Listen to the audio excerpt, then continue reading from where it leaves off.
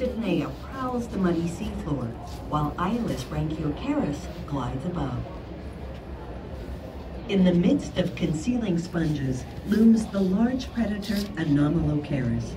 Its prey, the primitive crustacean Canidaspis, swims desperately to avoid capture in the spiked claws.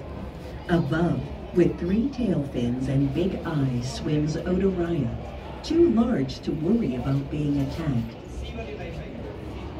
Descending to the surface of the seafloor beneath you, a school of Marella, the most common of the shale's creatures, is diverted by the larger trilobite Olanoides.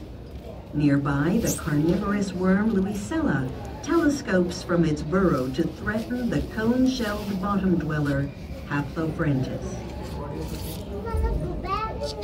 Probing the sponge for prey, the carnivore Leancholia senses its world with whip-like tentacles.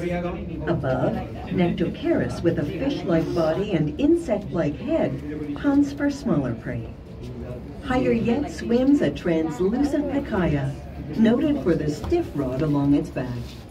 With this precursor of a backbone, Pikaia is among our earliest ancestors.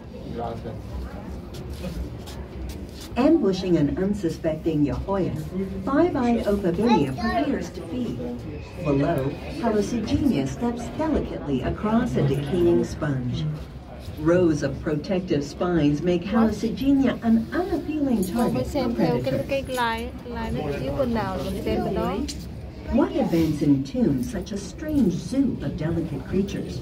Perhaps storms or mudslides swept them into deep, stagnant waters where they were quickly buried, resurfacing 500 million years later as the fossils of the Burgess Shale.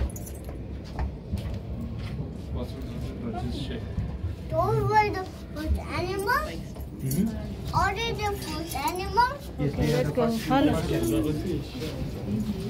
Welcome to a world that existed 500 million years ago below the surface of the Cambrian seas. These animals are among the first complex creatures to appear in the fossil record.